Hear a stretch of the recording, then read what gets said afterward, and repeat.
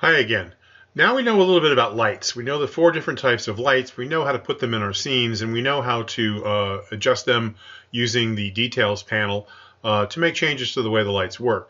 What I want to talk about today is the necessity of rebuilding your lighting, and we're going to talk a little bit about light maps and how those are represented in your scene, because they're one of those things that is something that students don't really understand or don't realize is going on in the background, but it's important because you need to know what it is and how to change it in case you need to work on your lighting and your shadows if you're not happy with the way they work.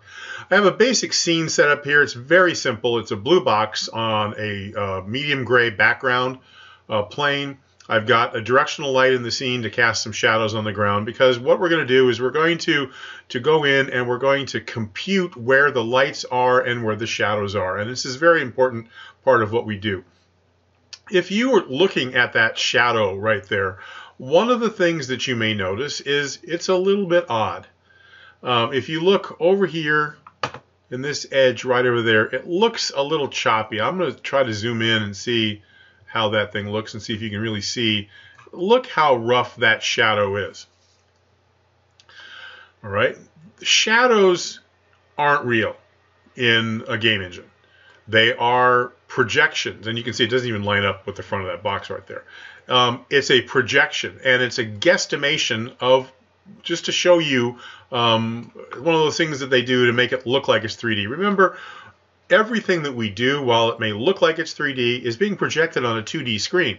So you're really not looking at a 3D object. What represents a 3D object are the different colors for, say, the front of that box and the top of the box are different because one is receiving, the color on the top is lighter because it's receiving light. The one on the front is in the shadows a little bit, so it's a little bit darker blue. And we see the semblance of a shadow on the ground, but none of those things are really there. It's just a flat two-dimensional image made to look like 3D.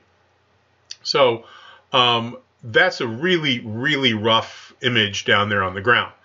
Now, here's the way shadows work. I have a material that I've created, and we'll talk more about materials in another video, but I've got 2 materials down here in my content browser. I have one that's a medium gray, and that's what the ground is. And you can see if I put it on the box, it changes color. And I've got a dark blue or medium blue, I guess, that can go on either one of these objects. And you'll notice that the shadows remain the same no matter what happens. Now, what is occurring in the background of all of this is Unreal is keeping track of a separate texture.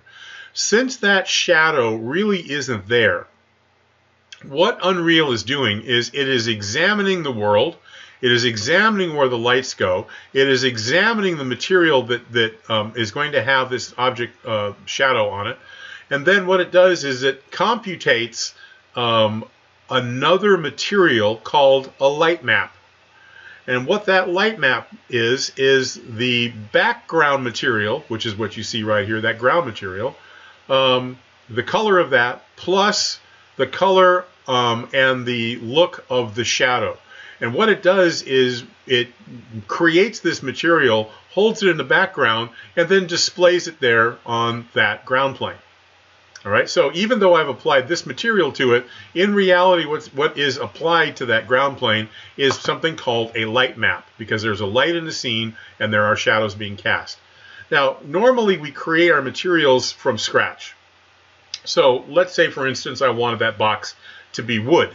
I want it to look like it's a wooden box. I would create a wood material. And you would think then, if I was creating a ground texture, like maybe I wanted that to look like it's sitting on dirt, that what I would have to do to simulate what Unreal is doing is I would have to paint a giant texture of ground plane, of grass or dirt or whatever it is I wanted it to be, or a combination of that. Then I'd have to figure out about where the box goes, and then I would, in Photoshop, darken an area of it to simulate that particular shadow coming from the box, which works really well, except how do you know exactly where that box is? And if you ever have to go back and move that box, let's say pick that box up and say, I'm going to slide it back a little bit, I'd have to go back and change my material that takes up that ground plane because I have to move the shadow. The shadow would still remain up here. Well, that's kind of what the light map is doing. That's what Unreal is doing with the light map. And you'll notice as I move this object around, the shadow moves with it. And that's because I actually haven't created that light map just yet. To do that, we go up here to build, and then we have some settings in here. We have build lighting only, which is going to go ahead and run it. We have some light quality. The light quality in this particular case is production, high, medium, or preview. Trust me, you want to keep this on preview.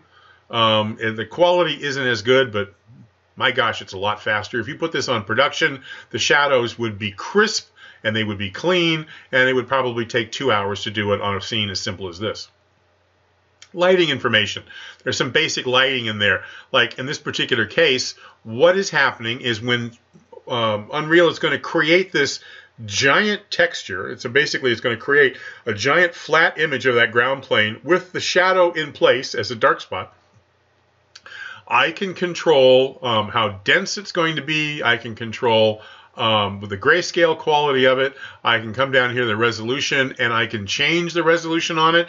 The smaller the size, the cruder the shadow is, the higher the finished rendering size, the bigger it is, the higher quality it's going to be. So let's say right now it says static meshes, it's 32 and 256. So the shadows would be computed on an image that's 256 pixels square on a static mesh. On the BSP surface, which is what this is here on the ground, it would be set to 512 pixels by 512 pixels, which is not very big. I can go ahead and click on that and change that, maybe go up to 1024. And it's going to create an image 1024 by 1024. I can go 2048, 4096. They're all powers of 2. That's the thing that you have to remember on that one. But these are controlling the quality that you're going to see off that shadow. All right.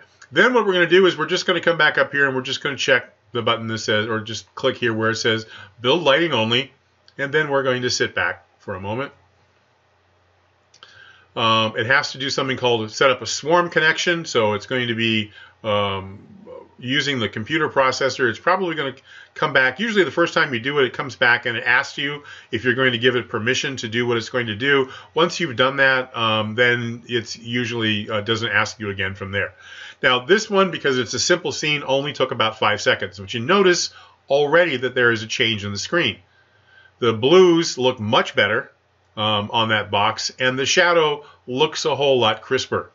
So what this has done is, in the background, it examined that scene, and what that swarm connection did was create an image that's 1024 by 1024 that is the gray background with all of the shadows computed in place. And then that is placed on that ground plane. It actually replaces this material down over here. Okay? Now, if I pick that box up and I move it, you see what's going on. All right? What has happened, and the shadow looks pretty good on that box right there. It looks actually pretty nice because I changed the settings on it. But you'll notice I got that blob still on the ground right there. What has happened, and usually if you pick something up and move it, you destroy that light map. So what has happened is it's still in place. It's now, I've changed it. So if I want that shadow to go away, what I have to do is I have to go back up, and I have to build my lighting again, and what it will do is it'll go ahead and process it. It'll remove that little shadow because it's not there on that material anymore. Okay, it's done. Now let's put it over here. And again, if I want to pick it up, and if I decide I want to move this thing back over here and say, well, I think I like that position of that one better, I just have to go back up and I have to build my lighting again. Okay, and this is something that you're going to have to keep in mind as you're doing things.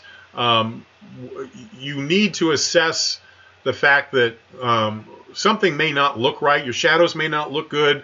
Your object may not look correct. When I first put that box in there, it had some weird shadows on it.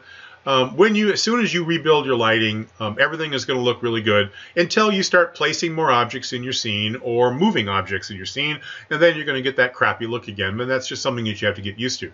Do know that the more objects you have, the more complex the materials are, the more reflections or illuminations or things that you have in a scene, the harder it is for it to process, the longer it takes for it to process. And I've done some levels where it literally takes an hour to compute all of the shadows and all the lighting in a particular scene, depending upon what it is. Now, this is considered static lighting. That light doesn't move. You do have the ability in here to create dynamic lighting or movable lighting. And on the lights, if you remember, I go up there and click on that light up there. All right. This one is set to be stationary. It could be static, it could be stationary, or it can be movable. Now, if you're creating movable lights, that would be something, say, like you've created a warehouse and you've got a bare light bulb dangling from a wire. And when the character walks into a room, he bumps into it, and that wire and the lights swing back and forth.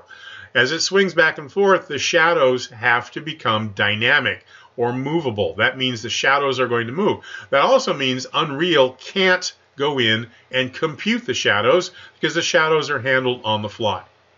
Now that takes up a tremendous amount of memory. And for the most part, we try to avoid those, but usually those are unavoidable. You're probably always going to have at least one movable light in a scene. And that's a good thing to have. It simulates a realistic environment. So that's something to keep in mind. So this is, in essence, what we're going to be working with when we're talking about rebuilding your lighting. And it also talks about, if you hear a reference to a light map, you need to know that that's what's going on. Now, individual assets. This is not a brush, this little blue box. This is an asset that is placed in the scene. When you're modeling in 3D, if you're going to be bringing your object into a 3D environment like this, you need to do the light mapping yourself in a 3D program. And you'll have to look, depending upon which program you're using, you can look online and you can see exactly how to do that. You can also check the wiki pages at Unreal. They talk a little bit about Max, I believe, in Maya, how to do that. But it's kind of tricky because when you create a texture or a material in a 3D program like Max, and you use something called Unwrap UVW, which is what takes a material and analyzes each polygon of an object. This is a cube, so it has 6 sides or 6 polygons. It would analyze that and say this material goes on that polygon, another material goes on a polygon up here, another one on that side over there.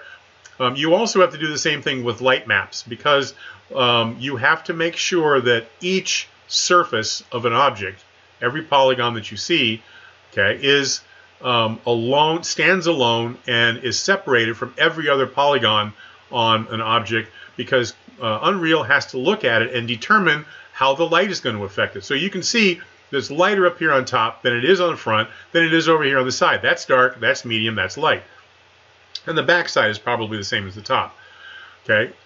Since it has to figure out how dark this material has to be, or how dark this material has to be, or how light this has to be, it has to see in the basic model each individual polygon broken out so it can then figure out the best way to show the lighting on that. So this is not really receiving light, if you follow my drift.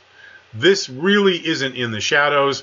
What that is Unreal analyzing the material that's on it and then determining this polygon is facing away from it, so I'm going to display it darker. This one is facing away, I'm going to make it even darker still. The one on the top is going to be the lightest because it's receiving light.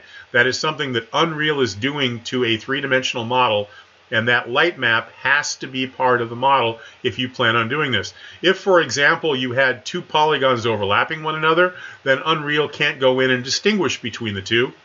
And you might end up with a top surface that's as dark as the side surface, or maybe this one back over here is half light and half dark because you have polygons overlapping things in a light map. So you need to go back if you're building your own things and look and see how light maps are done. And that's it for lights.